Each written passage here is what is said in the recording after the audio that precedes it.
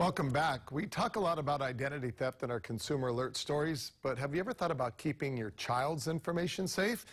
As it turns out, kids are actually targeted more than adults. So what can parents do? Jai Cunningham tonight with the answer in our Consumer Alert Report.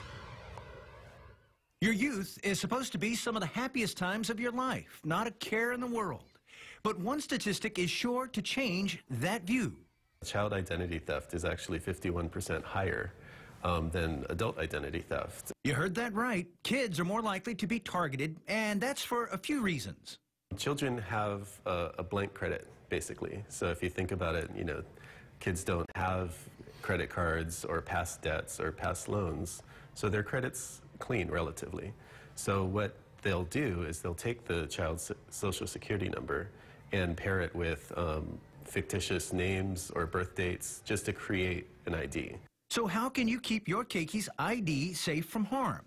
Well, here are a few helpful tips. Try and limit how much you have to use your child's social security number. Stay alert. Those offers you get in your child's name for a credit card could mean that social security number has been used. And when your child turns 16, do a credit check. At that age, you'd have enough time before college to get their financial house back in order. It's a little tough right now because, your social security number is used for so many different things as an ID.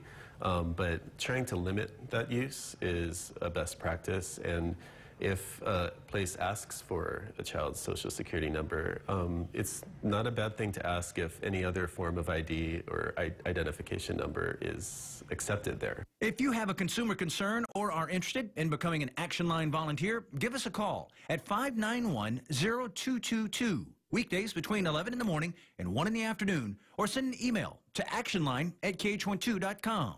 Jai Cunningham, KH12 News.